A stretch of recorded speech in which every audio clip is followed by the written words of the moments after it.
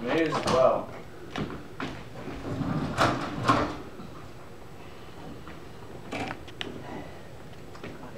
Flowers through the night, as always, with flags, pennants, music, and dance. Even the losers have fun at the Patriot State activity. On the serious side of the news, the 2 men arrested today as suspects in the disappearance of financier millionaire Brett Fleming. His whereabouts. Captured late this afternoon when one of them attempted to make a purchase with a missing man's credit card. The men insist they left their victim unconscious but unharmed in Coffee Square, making their getaway through the heavy crowds observing the finish of today's race. No sign of the missing millionaire shown here in a recent snapshot. Contact their local police department.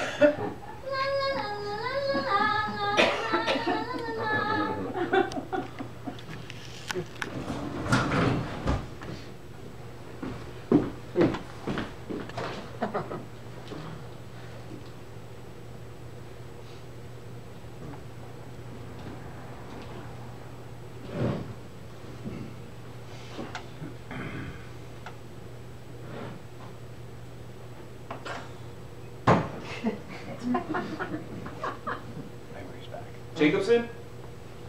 It's Mr. Fleming. Yes, I'm fine, just fine. I don't have time to explain now. I'll fill you in later. No, you can have them call off the search. No, that part's true. I was mugged, but I'm okay now. Can you go down to the station and get my wallet and credit cards back? Clothes, have them cleaned. If they're too beat up, throw them away. I've made other arrangements for clothing. I hope. Well, I need you to get over here with my wallet because I have a date tonight. No, it's a long story. Where? I haven't the foggiest notion. Oh, why don't I leave the phone off the hook when we finish speaking and you can have the number traced? Good. No, don't come with the police. Everything's fine. Couldn't be finer. That's right. Just my wallet. See you then. Jacobson, one more thing.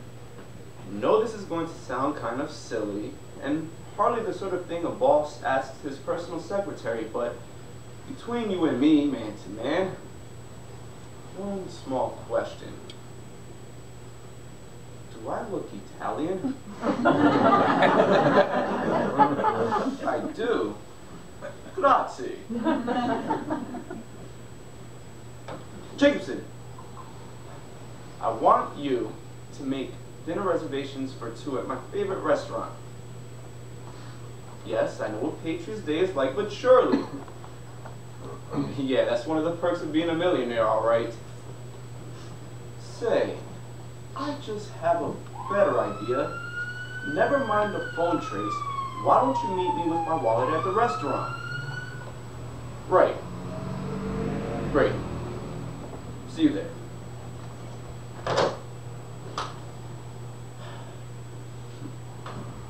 This is going to be fun.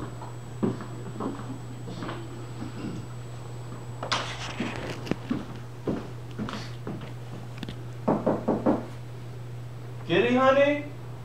How's it going? Slowly but surely, Antonio. Takes a while because Mother was such a big woman, you know, and there's lots of sequins. But I'm getting them. Antonio, you called me honey. What's wrong with that? You are my wife, right? Absolutely. Yes, sirree. I can hardly wait for my anniversary present. Your what? Anniversary present. On anniversaries, people give presents. Oh, but we don't. We don't? Why not?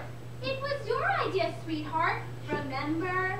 What gave me a silly idea like that? All the other presents. What other presents? Oh, you know, first week anniversary, then first month anniversary, and so on and so on.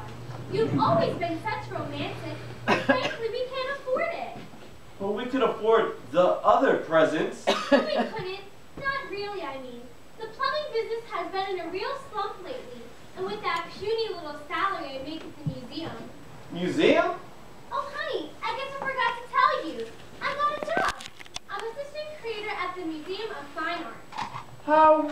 wonderful!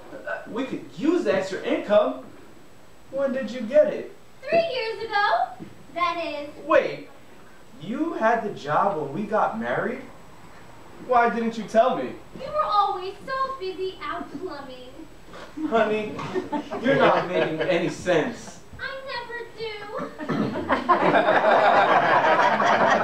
Why didn't you tell me during one of my slumps? Because I was out working, you were home slumping. Wow. She is good. Honey, how much longer? It's getting chilly out here. Maybe I should come in there. Where? You mean in here? But this is the bedroom. What better place for a man and wife on their anniversary? Not while I'm removing sequins. Why not? Because it's bad luck for a man to watch his wife removing sequins, especially on their anniversary. Where did you get a silly idea like that? It's an old maxim from a sampler my grandmother was stitching when I was a little What maxim? The bride who lets a sequin drop will find her marriage at full stop. If seen by her groom on their anniversary, Go on, darling. then love life goes from bad to bursary. That's quite a sampler. Quite a grandmother. Now will you stop this constant interrupting, or I'll never get this done before dinner. I don't absolutely need a pantsuit for dinner. What if you spill coffee in your lap? Do you want it on bare skin or absorbent velvet? Giddy, this pantsuit you're fixing. Let's remember velvet pants. But Giddy, Stop worrying about it. Mother had great taste in clothes. but those are women's clothes. Not so as you notice it. Mother was on the larger side. A regular Amazon. You mean like one of those gals who used to raid villages to carry men off for mating purposes? Yes. I guess you could say that. Why do you ask, darling? Just wondered, maybe you could have inherited some of her traits. That's all. Don't be silly. Mother never carried anyone off. Unless you count father. Don't get me wrong, he wasn't exactly a runt. But he did have his bad back and all in. Oh, never mind.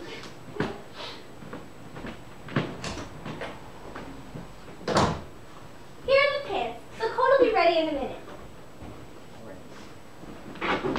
What's your hurry, darling? No hurry. No hurry at all. Now, happy anniversary and let me go. Oh, come on, sweetheart. This is our golden opportunity. Opportunity for what? Charlene's gone, Dexter's gone, and I've been getting so lonely sleeping on that sofa. What did you have in mind? Oh, darling. Antonio! My little lover, cara mia. Stop, you're getting all messy inside! Mi amore. Mine, it's getting hot in here. Open the window! No, no air, no nothing. Nothing but you and me and this magical night. Stop, you're getting me all sweaty!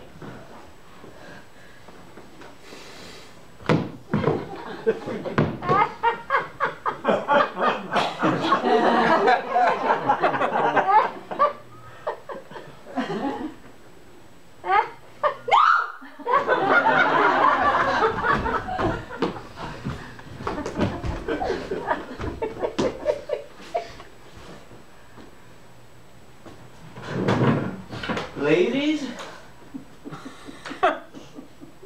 this is going to be your lucky. Come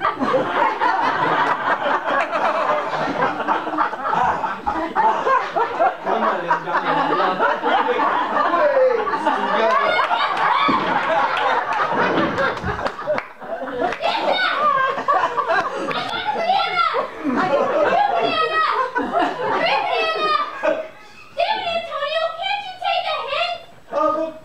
I want a 3 banana. You want a monkey around.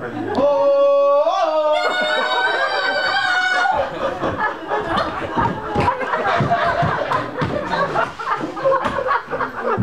Stop! Wait! You don't understand! Let me explain!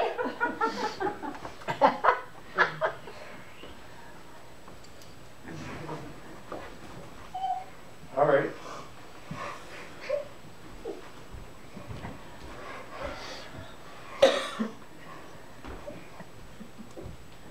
explain.